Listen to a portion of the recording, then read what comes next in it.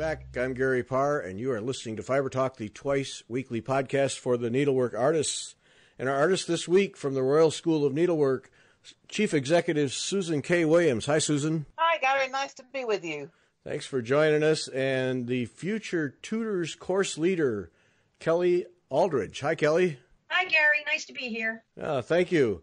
And this show, sponsored by Sassy Jack Stitchery, SassyJackStitchery.com. As we say many times there, be sure and check out Kim has the Royal Garden project that Vaughn and I are starting on July 5. So you get your kits from Kim, 15% off on that. And be sure and check out Kim's Learning Stitches program. She is getting that wound up pretty good right now with lots of videos, and the book that supports that is excellent. And so if you want to learn some new stitches and expand your horizons a little bit, be sure and check out that program that Kim has to offer. You can join anytime and catch up on the videos, and that's excellent. And of course, free shipping for people in the States till Kim is able to open the store, and shipping is a flat rate. International shipping is a flat rate of $15. Check that all out at SassyJackStitchery.com, and thanks to Kim for sponsoring the show. All right, you ladies have been through what just about every school in the world has been through, and that is converting from classroom to online overnight. Must have been a real entertaining program for you. Yeah, that's absolutely true. And for our tutors as well. There was no kind of preliminary preparation for it. We just had to up sticks and go. We told our students on the 17th of March, that's it, last day of teaching, take everything you need home with you, and then we'll pick it up again on Monday online. And that's what we've been doing ever since. Now, you guys had a bit of a leg up in that you have really kind of been increasing and maintaining your online programs, but still this is a very different thing for classroom people who are used to being face-to-face and hovering over the shoulders and all those things. What did we have to put in some extra training with your classroom people? It's been a lot of learning on the job because there wasn't really time to take time out and look how we're going to do this. So, in fact, Kelley will be able to tell you a bit more in a moment, but our future tutors have really become our training forum. So they are learning on the job both the technology and the stitch, and then alongside that our tutors, and we're working on it. In every session we see what we've learnt and then how we can do it better. But Kelley will tell you more about what they've been actually doing on the Future Tutor course. Yeah, we found, Gary, that the traditional way of doing online learning, online teaching, certainly as far as the RSN is concerned, has been sort of pre-recorded distance learning packages that are the same regardless of who is viewing them. So they're not interactive, although they're very popular and they're very effective. But we're actually trying to recreate the live classroom situation. And yeah, there's the challenge, right? Well, yes, it is. But I think we're well placed in as much as we started this term face-to-face. So all of the techniques started face-to-face. And so they were able to finish those remotely at the end of last term. So they kind of had a soft landing into the online experience. So when they picked up in this term, the tutors had already had a go at teaching and interacting with everybody at a distance. And I think the thing that has come across very, very strongly is our tutors are game for anything and are quite willing to have a go. B, there's technology out there off the shelf that is incredibly helpful. And C, no one platform is the full answer. So we have a combination of Zoom. I'm sure you've heard of that. Yes. They have Zoom lessons, but they also have WhatsApp groups that are specific to that particular class and year group.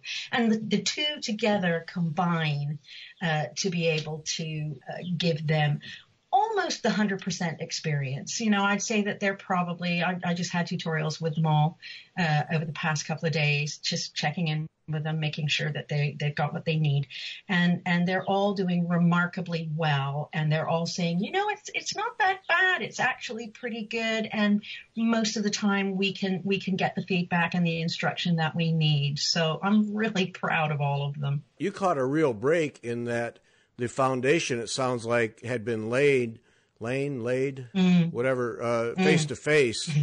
So you at least had a launching pad for online in place. Yes, we did, and I think that the new current generation of students, certainly on the Future Tutor program, they're very comfortable with instantly WhatsApping each other, because you can do that to groups as opposed to individuals, and sharing thoughts and photographs and occasionally a quiz. Yes. and so they're very, very au fait with the technology, and in some cases were more ahead of the game than our tutors were, but our tutors have caught up very quickly. Yeah. Well, that's interesting that WhatsApp comes up, because that's, I don't think, hardly used at all here in the States. But I had a conference, a year and a half ago that involved a good number of people from Korea and China, and was sitting at a dinner table with them, and they were WhatsApping themselves all over the place, even across the table. And I started asking about that, and they said, and they immediately had me setting up an account and getting in a group and all that thing.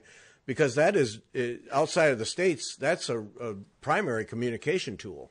I was going to say it really is, because the kind of things that we have used it for before we went into lockdown, we actually had a visit the end of last year from the Queen of Malaysia.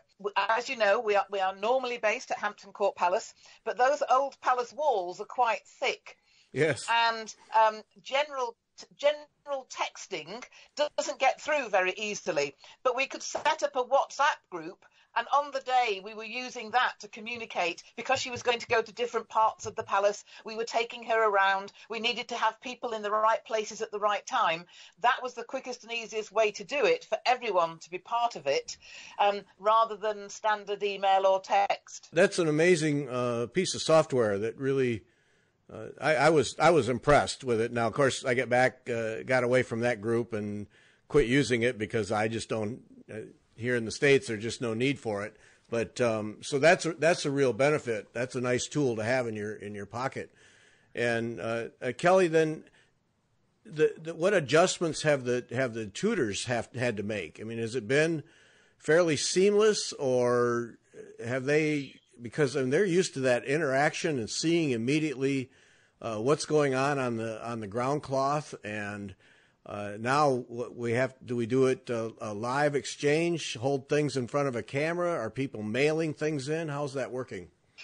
Well, it's a combination of the two. So that is one of the bits of feedback that we've had from a couple of the students, is that currently how they're doing it is they are actually watching the tutor demonstrate on screen. So it's the technical side of things. So at the moment, we've got some tutors who are very comfortable with using Zoom technology and will be able to have more than one camera linked to their account, and they can swap between cameras. So if they're talking to the students, they can have the camera one of the cameras on themselves.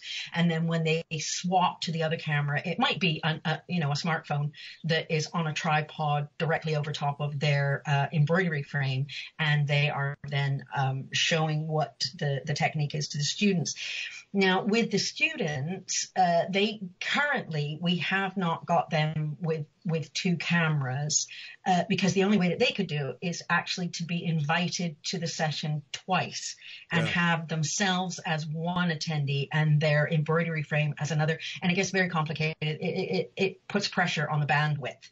So we're looking at the possibility. I've suggested that perhaps at the beginning of a class, they all are facing their camera, but that actually, as lovely as they all are to look at, they might want to then choose to turn their camera because the teacher knows what they look like and really needs to be watching what they're stitching. Right. So it's a matter of sorting out some extra tripods and boom arms for some of the students. So we're still playing around with it and finding out what these different platforms can do. It's like somebody said to me, it's like building a plane in the air. Mm-hmm. And so we're learning and doing and failing and changing as we go at the moment. Yeah, that's a good analogy. Building a plane in the air. Yeah, mm-hmm. Yeah. Because I think everybody is going through that is doing any kind of education. I know that we were ramping up our live shows, and for us, it's not been from the podcast end. It's really not been that much of a change. But what has been a benefit for me is there's so many people trying things that I've really been monitoring the different groups because I'm learning things that we can apply, different techniques, and people are because they're trying to solve problems and they're trying to do it quickly. And it sounds like you're going through that same process of this kind of works, but boy, this looks like this over here would be a real good solution. And I'm sure you'll sort it out, and in the next few months you'll probably stabilize and have a pretty good program in place. I think you're absolutely right on that, Gary. We're really learning as much as we can from each interaction between students and tutors. So much so that we've actually already launched our first online class in the UK, which is a one-day short course class, which is happening tomorrow. And then we got a lot of outcry, in fact, from people in the States going, "Oh no, I'd really like to do that."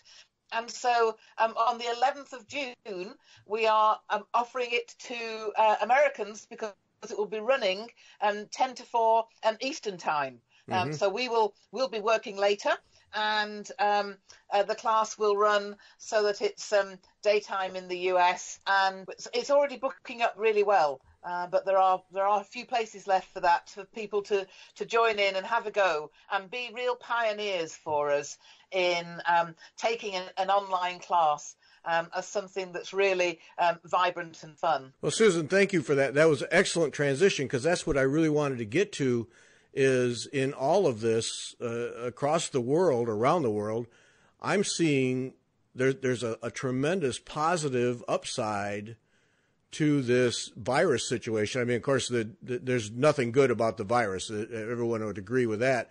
But in terms of conducting business, there, I think, is a tremendous upside that is going to pay off long term. And you just described that in that you're prompted really to set up an online course that is now opening doors that you've not had before.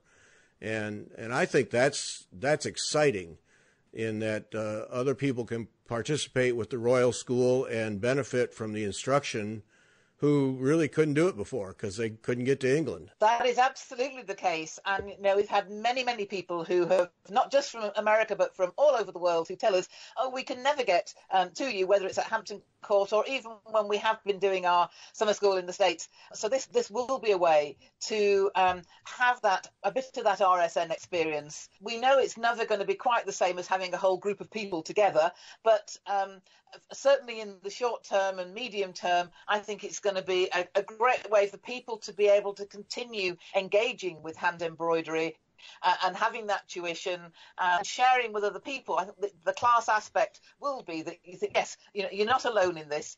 There are other people having a go as well. I just think that's flat out exciting because it just expands your capabilities and your reach, and then gives people access to something that so many people want, which is to experience the Royal School education program. So yeah, I think there's a real plus going to come out of this in that regard, in that one aspect. I think there's some real plus. And I was reading an article this morning about how some major corporations are starting to realize already that people working at home is not so bad. And then the downside to that is that there's an expectation, particularly in New York City, where there's going to be a lot of empty office space because they're going to decide they don't need it. And because they're discovering that people can work at home, they can do online. The technology allows us to conduct these kinds of educational programs and do it effectively. And the more of it that we do, the better we're all going to get at it, and we just simply adapt. So I think there's a real plus there for you guys. Yes. Yeah, and we're certainly going to try and make the most of it. Yeah, and part of that is you simply don't have a choice. So that is very true. That is very true. I mean, at one end, we are offering at the moment online tuition to individuals, whether it's to finish a UFO, whether it's to start a new project they've always wanted to, but ultimately, purely doing it one-to-one isn't economically viable, and so that's why we want to move back to being able to offer classes for both short courses and for our certificate and diploma. And Kelley, it sounds like from what Susan's saying that you guys are already, technology issues aside, are already then now starting to look at what else can we offer, how can we advance this? Absolutely, Gary. And chatting with my first years today, normally I have tutorials with them twice a term, and Susan will agree, space is at a premium for the RSN at Hampton Court Palace. And so rooms have to multitask at the same time sometimes. So it is quite difficult to get a whole room to yourself and one other student. So I've basically said to them, look, I think this one-to-one tutorial is working very well on Zoom. Thank you very much. So going forward, I think I'm just going to keep that as a distance thing because it's a lot easier to meet with them without interruptions or background noises. And looking forward, thinking, what are some of the things that we're having to do at the moment that actually are quite good if we keep them that way going forward? By the time we gradually phase by phase get back to what we think we had, it will look so different that it's never going to be the way it was. And all the good things that are coming out of the current situation, we're going to keep, and we're going to have our cake and eat it too. I'm very excited about the whole online thing. I think it's brilliant. Yeah, and I would agree with you. I think exactly that. There's a whole new world of opportunity with just that very approach. Let's find the good things, let's exploit them, and really get the most out of them. What are your teachers, your tutors experiencing? What feedback have you had from them? Well, we have quite a few of them who are furloughed. In the UK, when you're furloughed, they're getting partially paid, and they're not allowed to do any work, but they are allowed to train. So we've been saying to them, have a go, have a look at what other people are doing online and what we can learn from that, so that when we're ready to take you all back on again, you're already has some training to be able to move forward, and then we'll get them together online, but to be able to take some training so we can pass on all that we've been learning in the first few months, so that they are then geared up. So even those who are a bit sort of slightly terrified of the technology will actually then feel more comfortable. Well, let's face it, we've all had that moment when we think, oh my goodness, what am I doing with this and how do I move forward? And then, not 5 minutes later, you think, oh, this is easy, I can do this again, So we want to get them to that phase, and it will be quicker than is normal, but that is the way forward for all of them, so that they can continue to be making a living and doing what they enjoy most, which is the teaching. So yeah, that's our aim over the summer, to be able to get all of them up to speed, so that come the autumn, we're looking at more classes online, so we're less worried about if we can't have the class in the classroom. Mm-hmm. And that will also, again, mean more people can engage regardless of where they live. So that's a good thing. You guys have clearly then are taking this on as a forward-looking situation where you can see new areas for the Royal School then. Of course, you guys have, it's been my impression that with your satellite efforts and your online efforts that you guys have been really on that path anyway. In the past couple of years of expanding your outreach and making more things available online and to people all over the world. So it really is not that much of a stretch for you in this situation to keep that line of thinking and just advance it. Well, that's very nice of you to say that. I have to say, when it got to the 20th of March, it felt like it was one heck of a stretch to suddenly go from... It really was. We just have to do this. There were no choices. It was absolutely sink or swim, and because we literally went from having a solid base of income that we could rely on and that we built over the last 10 or so years to having nothing. Our degree still had to continue because that was scheduled through to June, and same with the future tutors, but all our short courses and certificate and diploma just had to stop immediately. And you think, well, that can't continue. And so it's necessity that has driven us to bite the bullet. But you are right that we have been putting in place a bit more IT over the last 2 to 3 years, and that has really stood us in good stead.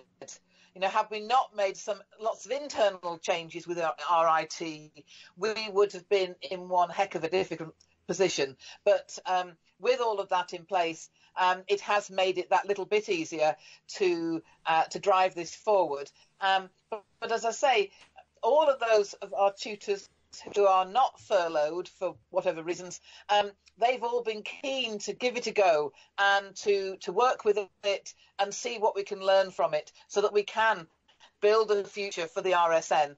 Because you may not know, Gary, but in 2022 we will be 150. Oh my! And I am darn well convinced we are going to still be here to be 150. Absolutely. And, our focus for the last little bit has all been preparing everything for the 150th, and that suddenly had to go on pause just to make sure that we are still here for the 150th. Yeah, that's kind of a critical element, isn't it? Absolutely. Yeah. Well, yeah. See, and that speaks well to your corporate culture, that your people are all willing to say, all right, let's dig in here and figure out how we can make the most of that. That's really a little peek into the inner workings that is uplifting, I guess, in that your culture, the culture you have within the staff is, yeah, let's move this forward. Let's work together. That's very good. So bravo to that. Being positive in what is, around us, it's such a negative, horrible time, but that we can be positive. And that the other thing that we bring is that inner knowledge that embroidery, hand embroidery particularly, is therapeutic in the best sense of the words. And we've known that for decades. Our predecessors did work with returning soldiers and sailors from the First World War because of the therapeutic aspect of stitch. So for us, keeping stitch going is not just part of our charitable purpose or our non-profit purpose, but also it's fundamental to helping people. And so that's why we've been so actively promoting initiatives of things to do to stitch different projects and just have a go at stitch. And we've been really thrilled by the messages we get back from people. We had one in just today from a lady who said she'd got back to stitching, having not stitched for many years. But when she had first started stitching, she'd taken courses from someone who used to be at the Royal School, and she was doing long and short, and she could still, in her mind's ear, could still hear Miss Nairn explaining how to do long and short. And it's just that continuity and that link that makes us so special, and that we must continue for that. Yes. Oh, that's great. That's great to hear from people like that. Yeah. Talk about the infrastructure. You said that you had been building up your technology. Now are you going to need to increase more in terms of your just simple computing power and IT people? And then talk about the palace itself. How are you seeing that changing? Are you seeing hoping for a return to life as it was, or are you expecting some adjustments there? It's very interesting thinking about what's going to happen at the palace. I mean, the longest I have ever known the palace be closed before is one day, and that's Christmas Day. So for it to have been closed for such a long time is unheard of. And they are going to have to think through how they deal with people and with the social distancing. They've got lots of space, but there are also lots of pinch points where people have to pass each other.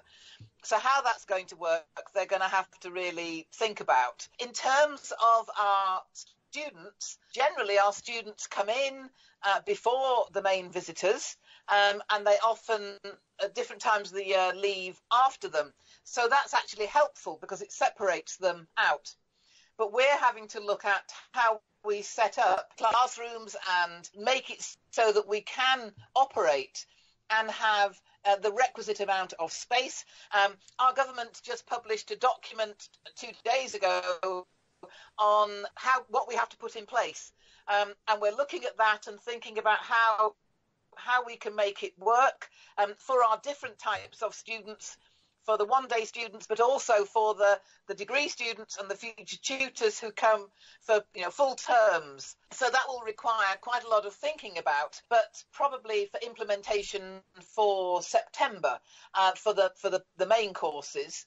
And then over the summer, we can reutilise our largest rooms, and we can have 6 people in each for a class, and that will be fine because there's plenty of space to keep the people apart. So we are going to be running classes hopefully from July back in the palace. But then our staff team, we may well continue with a number of them working from home all the time. So we reduce the number of people who are in at any one time. Yeah. Just to kind of keep down contact and transmission and so on. So developments there. But the one person whose job is absolutely safe is our IT manager, because he is helping keeping us all going here. And he's been with us now, where are we now, about 15 to 18 months, something like that.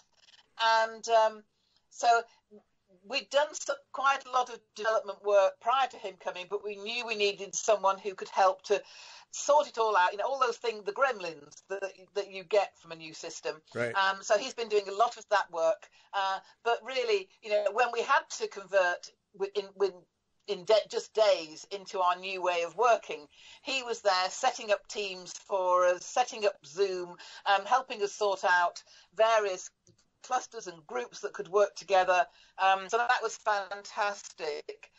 So yes, we will need to look at how we develop so that we can be even more IT capable right. for the next phase, as they might say. Right. Well, yeah, there's ultimate job security, but then incredible pressure. Yeah. Just the other aspect of the palace is your archives and your exhibits and your shop. And I got to believe that tourist traffic and just on day-to-day business is a big part of your revenue. So how are you addressing that, particularly exhibits and your archives and people who want to come in and do research? that's another aspect of it that I'm sure has been affected dramatically. Yes, indeed. And in fact, changing over our Palace at the moment, I should have been changing it to one which is called Stitches International. And that features work from many different countries of the world that have a strong stitch culture. Well, that has not managed to happen at this point.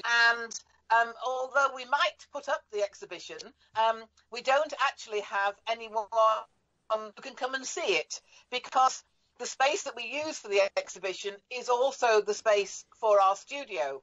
And with the new requirements, we're not going to be able to have two groups of people in there at the same time.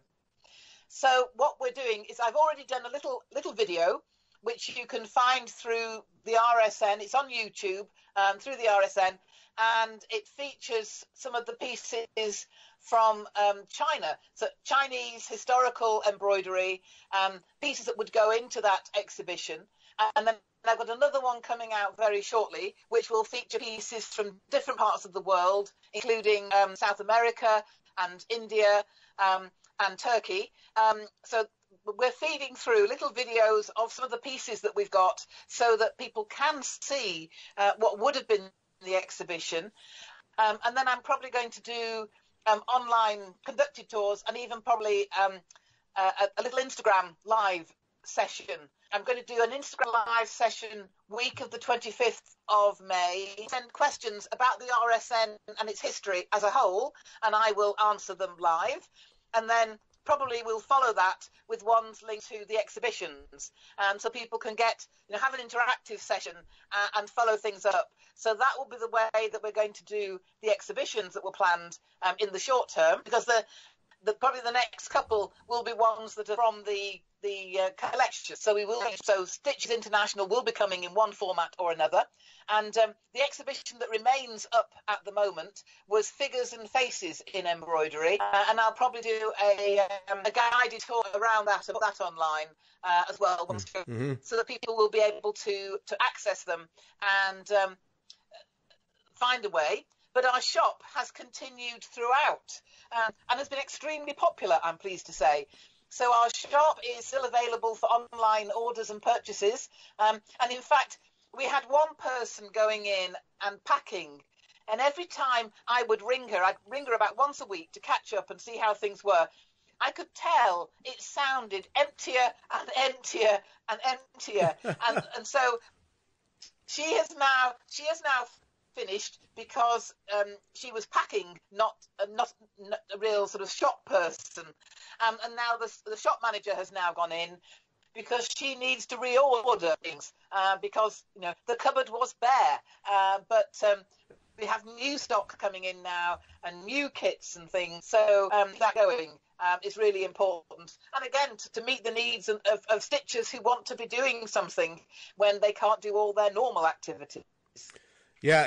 If there's a positive to any of this, it's I would say, dramatic increase in stitching activity that we've seen all around the world. It's been incredible, and I know a lot of shops are impatiently waiting for orders to come in, because they need threads and ground cloth, because the demand from their customers is so high. So it's been a real shot in the arm for the hobby and the industry, in that people are saying, all right, finally I can have an afternoon where I can stitch, and that's a real plus. I'm glad to hear that the cupboards got bare. That's great. We're working with a company in London who they're very much a community space. It's very much about being there and experiencing the space. Well, of course, they can't do that right now. So they're taking a lot of what they would ordinarily offer to people from a physical location to online lessons. And we ended up getting involved with them and are delivering a 4-week series every Friday. Starts in a couple of weeks' time, and we already have pre-recorded material that we can share with them. But then I was asked to put together some material to do a live demonstration followed by a Q&A, and then a week after that to do a live lesson for 2 hours.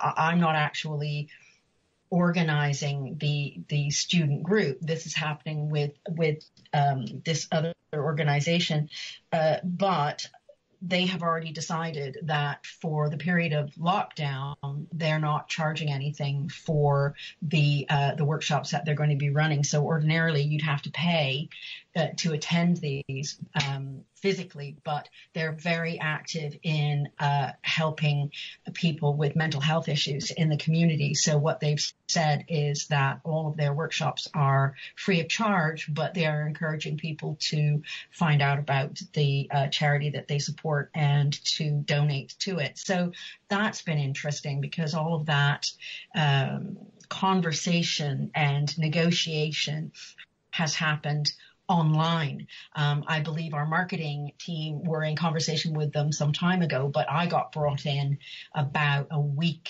ago and have only met them online on a Zoom video call, and have learned just what my Mac is capable of when it comes to pre-recorded videos and importing virtual backgrounds, so you're not seeing the mess of the room behind me, but you're actually seeing something that looks rather nice.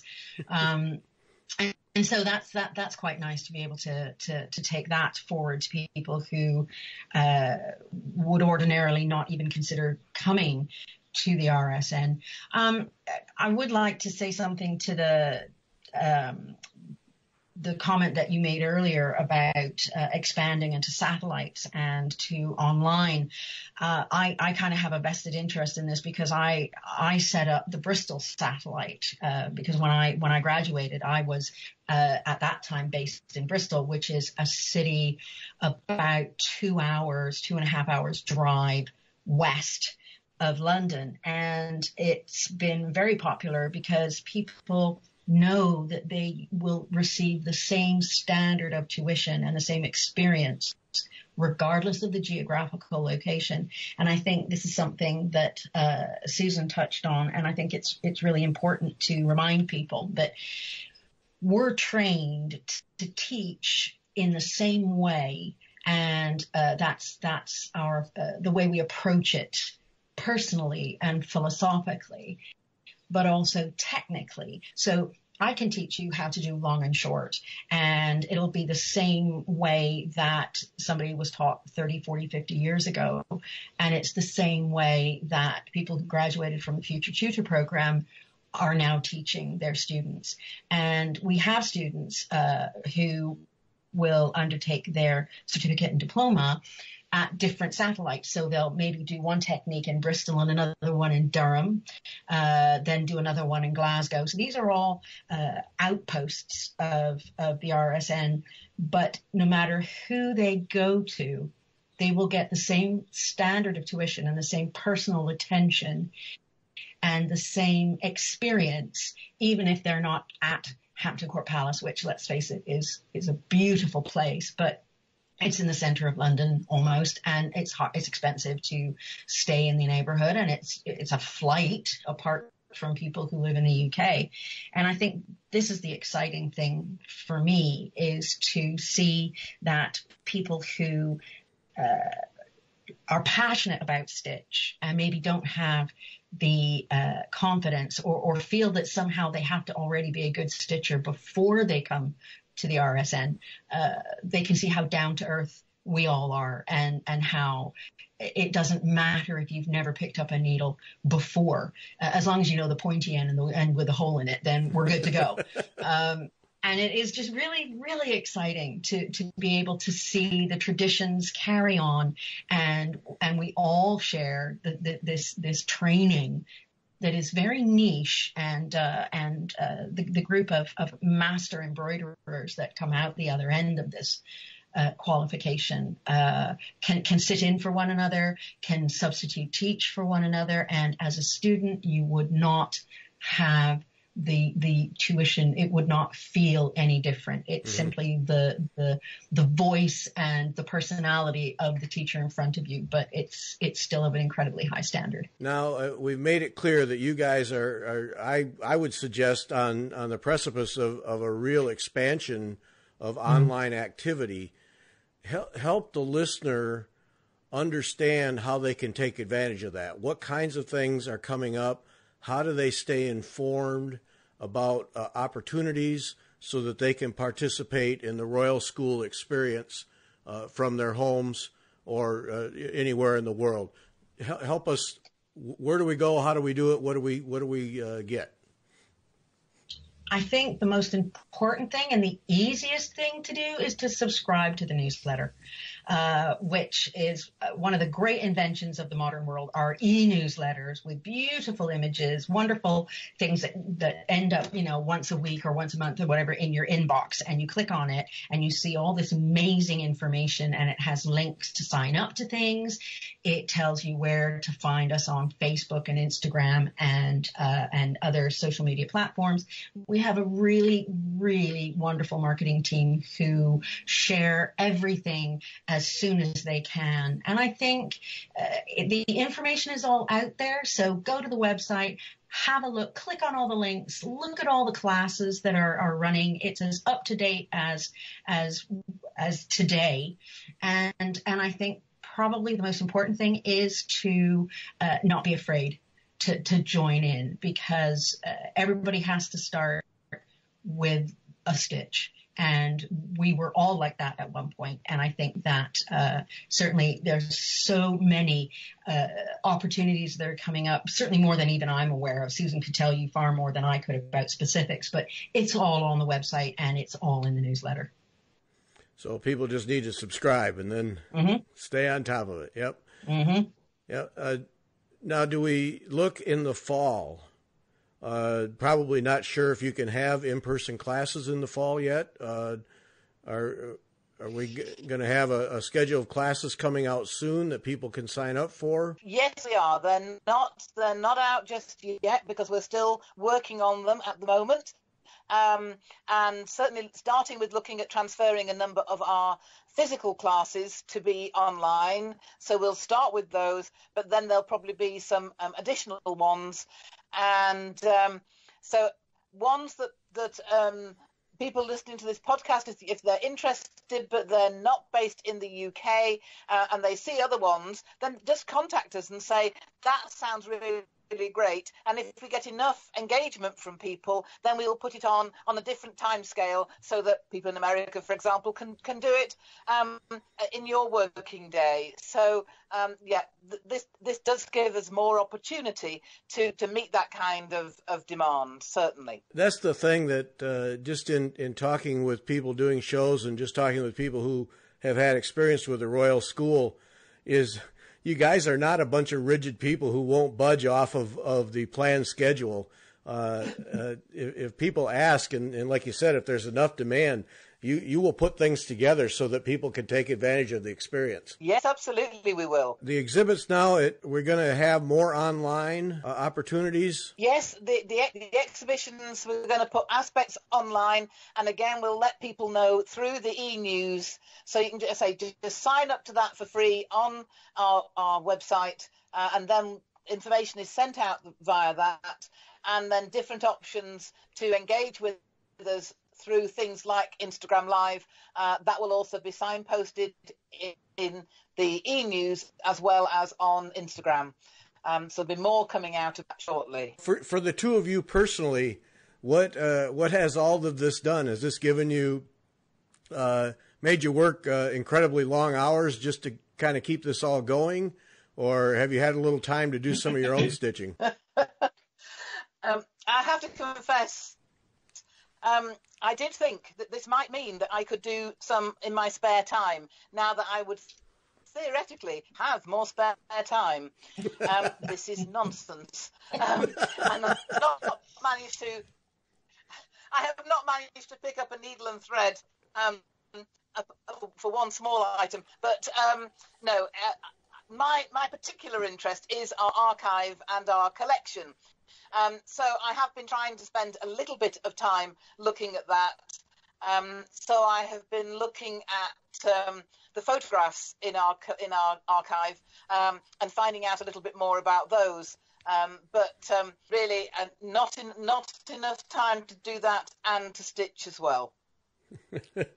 I'm not surprised at that answer, really, not at all. Kelley, same for you? Well, I think I'm dividing my time at the moment between doing the stuff that I would be doing if I were at Hampton Court Palace, and a lot of that's paperwork, and a lot of that is talking to the tutors and to the students, but I'm spending a lot more time learning and getting very excited and trying all these different platforms. I thought I was fairly IT literate, and I am, but social media and all of these ways of sharing and just the whole package deal of online teaching, which is a skill in itself, yes. is just it's absorbing me. I feel like I've gone back to school. I feel like I'm in summer school, and just having to cram so much information and try things and Google things. And so if I'm not doing the usual job, then I'm stitching prototypes for some of these online things that we're getting into, and doing a lot of reading of stuff on the screen and having a go at different things and being very, very excited. Isn't that true, that the whole social media thing, but then you need to learn what's available and whether it will work, and you have to do it quickly. Because the pressure is on. There's a need, immediate needs. And I know that feeling. Yep. I got to figure this out, and I got to do it soon because we got to have a solution tomorrow. And yeah. It is building that plane in the air. Yes, literally. That is really a tremendous analogy. It really is. Yep. Well, ladies, thank you so much. This has been a fun conversation, and looking forward to what you guys put together. Sounds like you're going to be going 100 miles an hour for the next few months. We'll be conquering the world one stitch at a time. That's it. Well, thank you so much. Thanks to Sassy Jacks for sponsoring. And folks, get on that newsletter list and follow the Royal School on Instagram and their website to keep up with what's coming up. Thanks for listening.